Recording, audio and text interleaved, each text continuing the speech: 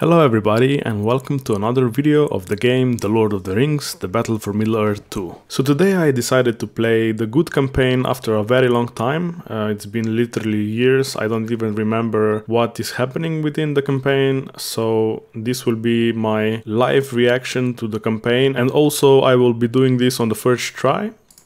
I will select hard, obviously, since I consider myself to be an experienced player, but yeah, let's hope that this doesn't backfire. So let's skip the cutscene, because the music that is used in it is copyrighted. Okay, so let's begin. Must go to the house of Elrond and inform the Lord of the approaching goblins. We are starting with Glorfindel, and we have to get to the camp probably. Oh, there are enemies already. So let's put his attack mode to aggressive stance, since he's quite durable in the battle. Also, I will probably choose heal first, since this is very useful, especially for the beginning of the game. Attack! We must not delay. You arrived just in time. Evil is upon us. Cut them Okay, so we have another unit to control, another battalion of elven warriors, and we continue. Melon trees. Oh no, they destroyed it. Maybe I should put Glorfindel on horse. Horse units are usually weak against pikemen, but they're good against other units. They can trample. I think the word is trample other units. Okay, I should have used heal earlier, but I think Glorfindel will manage to defeat these armies. Maybe I will put his attack style back to battle stance. Okay, so we have some more units. Let's quickly defeat these orcs. I mean goblins, actually, these are goblins. Okay, and let's cross the bridge. I need to find Elrond now and warn him of the approaching goblin army, okay? Oh, it's also... Is it Gloin? What is his name? Yeah, Gloin. We must warn Lord Elrond. What brings you back so soon, Elf? The goblins have come down from the mountains. They're approaching from the south. I sensed this day was coming. The voice acting is amazing. Safe from the servants of darkness. Its sanctity must not be. I mean, this game was really ahead of its time. It was really well made. It was fantastic for its time. I think it was made in 2006, and still there's so much quality in it. Okay, so let's train some Lorien warriors then. Oh, we have actually quite a lot of resources already, but we don't have builders, so we can't build structures. I think later we will get builders. I can't spawn any builders, I can't spawn any more heroes. Okay. Goblins are attacking from the west, oh gosh. So we haven't... Oh, we now have command of all the heroes. All the new ones, also Elrond and Gloin. This is quite useful. Attilas, with which you can... Oh! Let us go. With haste. You can heal nearby units also, so I will use this now. And Glorfindel is back to almost full HP. Actually half HP, but okay. The goblins will pay for this. The goblins will pay for this indeed. Okay, let's train some more warriors. Let's also set a command point somewhere here. And also let's train some Lorien archers, yeah. Oh, and we also got some more units. You can now build Lorien archers. Well, thank you. Oh, so now there is a limit, 500 command points. Before it wasn't even showing. Okay, another wave of goblins.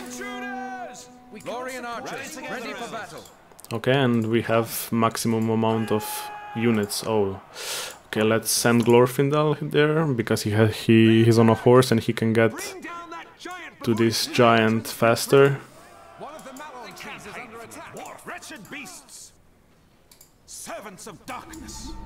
And it seems that all the units will be coming from here, so I will concentrate my units over here. I will try to protect as many buildings as possible. Now, can we spawn more units or no?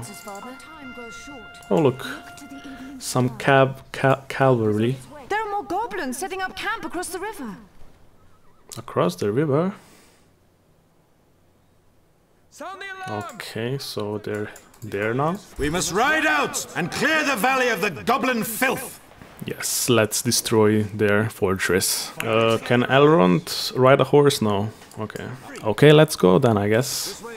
We have the maximum amount of units, so we should be able to defeat the goblins. Glowing must reach level 2. Is this like an optional task or is it unnecessary? Maybe I will use glowing to kill some of these units. Wow, eagles. Nice. Okay, so glowing reached level 2. Now let's attack the enemy base. Glorfindel can use his Blade of Purity. Let's see. Okay, so far we don't have many hero powers unlocked yet. I wonder if the hero levels transfer to the other missions. Like if you start mission number 2, does Glorfindel continue as level 3 if he finishes at level 3? Or will he go back from the beginning, from level 1? I don't remember exactly, so we'll see. It's the enemy base! Yes, it is an enemy base. And so far we are quite successful at destroying it. Okay, these giants are problematic, so we will destroy them first.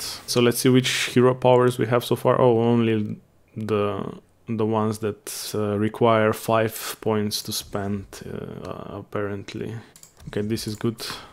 The Elven gift spell provides an armor bonus for any allied heroes. Let's kill this giant now, and also I don't like the turret, so I will destroy it first. Heal some of the units, and then let them be and destroy some of the buildings, and also kill some of the enemy units. I wonder how hard the other missions will be.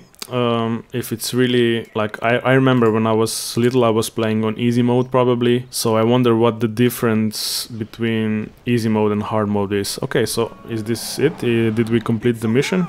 Oh no, okay. Let's kill this worm.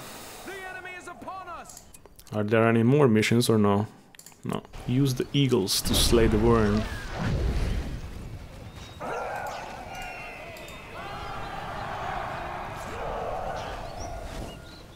I also wonder if you keep the armies that you like, units that you build here. Those will probably reset. Yes, there is still hope, Gandalf, and we are victorious. This is the first mission completed. Here are the stats. So the first mission wasn't that hard. I wonder how hard the next ones will be, like I said. And I plan on making videos of other missions as well. I will make like a mini series, and we'll see where this journey takes us. Thank you for watching. If you like the video, please like the video and comment down below if you have any suggestions, and also subscribe. Peace!